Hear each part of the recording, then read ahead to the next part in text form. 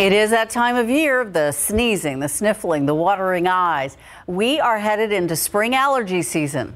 But if your seasonal allergies continue through summer and into fall, 12 on your side's Marilyn Moritz says what you're suffering from may not be allergy symptoms at all.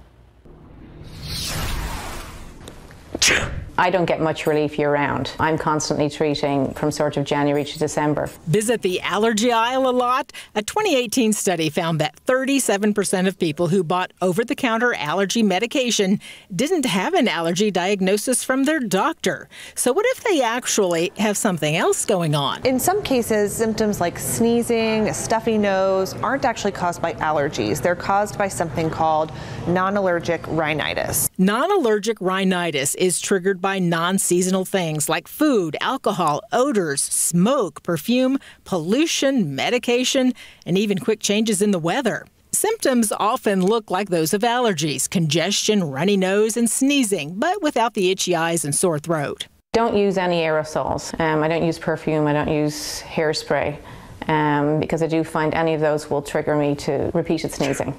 Outdoor allergies usually start around February or March, and they can last until about October or November. Plus, around here, there's cedar in winter.